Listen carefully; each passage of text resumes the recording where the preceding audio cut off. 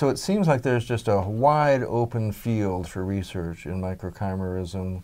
In particular, I'm hearing large gaps in what we know about who has which cells circulating, where they are, how long they last, and whether they're beneficial or not.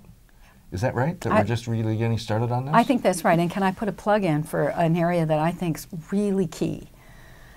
Postpartum, there is a wide vulnerability to a whole host of autoimmune diseases.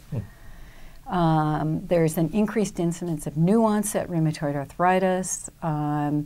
If a woman has rheumatoid arthritis, or she has lupus, or she has multiple sclerosis, they all flare postpartum. It's a very interesting time, and to my knowledge, there's not a single study of the immunology of postpartum or knowing what happens with these cells.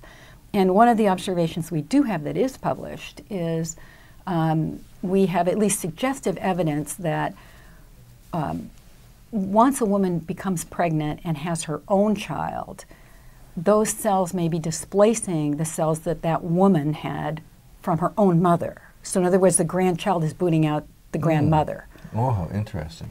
And so why not look in this postpartum window too? And there's just nothing there. It's so fascinating. I mean, I would love to just see a gigantic study that looks systematically at what percentage of people have how many cells of what kind from mother, from fetus, and like over time. Yes. I mean, that should be perfectly doable. And we have new sequencing techniques that are making this possible, right? Yes, it's eminently doable. So what's the grand project you would do if you had unlimited money and time?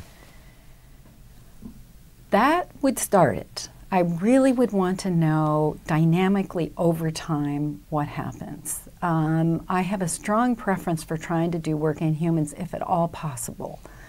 I don't think the mouse is a great model for reproduction. It's quite different. I would look at that postpartum window. I would put someone on the project of looking, there isn't a single review out there that tells us what is the effect of having had a birth versus having had a pregnancy that didn't result in a birth across autoimmune diseases and then across all cancers.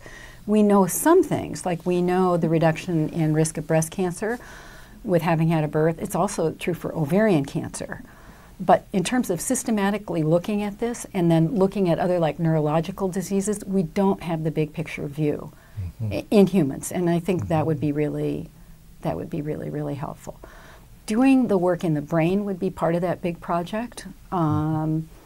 As I said, it's not easy work to do because people don't want to give a brain biopsy. No, we wouldn't ask them for it. There are brain banks that are ready to go for this kind of thing. But in general, you need the source of the microchimerism you're looking for. So you can't just work from an autopsy sample other than looking for male DNA in a female. So if you want to look for maternal microchimerism. You need DNA from the parents as well, and the children as well. Yeah, so that's harder to do, So it's just, I think it's doable. It's just challenging. Doable. You just have to go find the relatives. Yes. And get them to give samples, and so many good questions to be answered here. And I've got to add something else since you gave me a big plan. I would like to know why rheumatoid arthritis goes into remission when women get pregnant, and so does multiple sclerosis. At least it improves. I should use the word ameliorates for multiple sclerosis. There are also changes in obsessive compulsive disorder. During pregnancy? During pregnancy. But the research goes both ways, but I've seen patients who get dramatically better and somewhat worse in the midst of pregnancy. And as you say, after delivery, one has to watch very carefully to see what happens. And it would be very interesting to look at postpartum depression.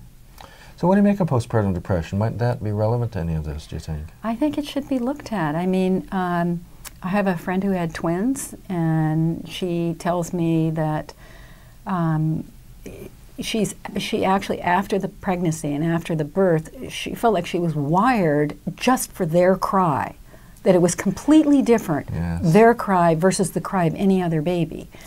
And it would make sense that things would happen biologically to secure that connection. And maybe postpartum depression has, maybe this is one piece of some subset of it. Right. Yeah.